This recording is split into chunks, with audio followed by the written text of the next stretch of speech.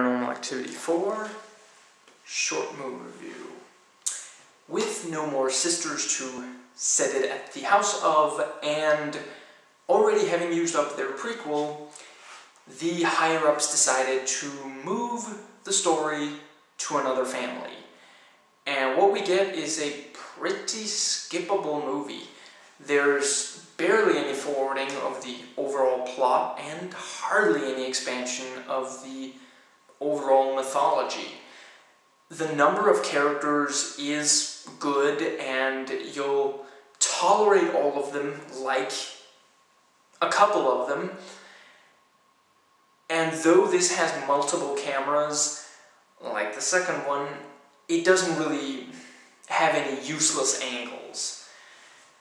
Now, the basic idea is that the next door, the house across the street from the teenage girl Alex, her younger brother, 5 or 6 year old Wyatt, and their parents, houses a creepy kid, later turning out to be named Robbie. Now, his mother is in a car accident, and Robbie moves in because apparently complete strangers move in to people's houses now. Anyway, that's not the only thing in the plot that kind of just, yeah. And in addition, the movie at times really feels like stuff was cut out.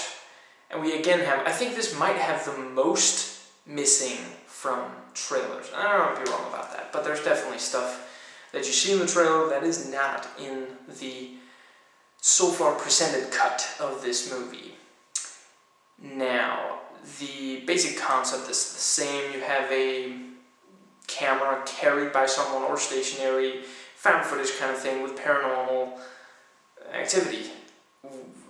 You know, it used to be that something would sort of move in the background of a shot that stayed for a long time. In this one, they seem like they've lost patience with that. They've teenaged up, not only in the underage and yet strangely sexualized lead character.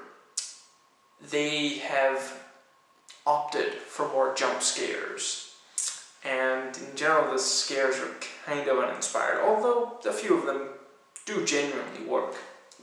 Several of them genuinely work, and a few of them are downright good.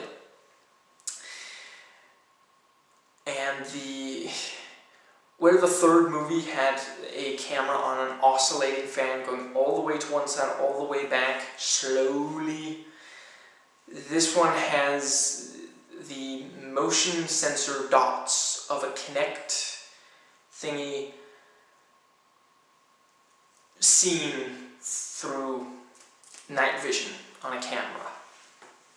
They do interesting stuff with it, but that's just kind of meh comparatively. So yeah, it looks good, there are some good scares, decent enough characters, good acting, but it barely does anything, it barely moves anything forward. If you like this review and want a more detailed one, check below, it's there as a video response. If not, it'll be in the description box. I've reviewed other parts of this series, the links are in the description box. Please rate and comment, and hey, if you like this video, that subscribe button's just waiting for you to click it.